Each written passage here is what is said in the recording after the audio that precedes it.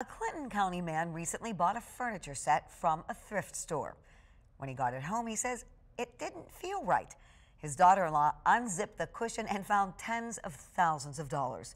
Matt Franklin shows us what he did with the money. Do you have any idea? No. No, I know. It's an unexpected surprise for the Newberry family of Owasso. I was hoping for like pictures or mementos letters or something like that. But what they got... Unzipped it, and then she started pulling out this. Oh my goodness. $43,170.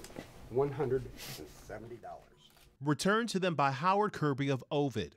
I know how it is to lose something and not get it back. More than $40,000 found inside of this cushion from a couch Kirby bought at the Habitat for Humanity Restore in Owasso.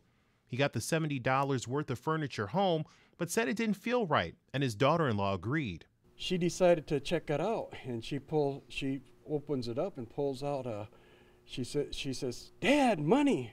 With thousands of dollars in cold hard cash in his hand, Howard says he started making his list. Everything ran through my mind. Now I can pay off the house, I can get a roof on my house, and I can retire real good and everything. He even talked to a lawyer who said he legally could keep the money, but he says he took a step back and turned to his faith. Being a Christian, I'm a born-again Christian, and years ago, what would Jesus do? And Jesus would give it back to the rightful owner.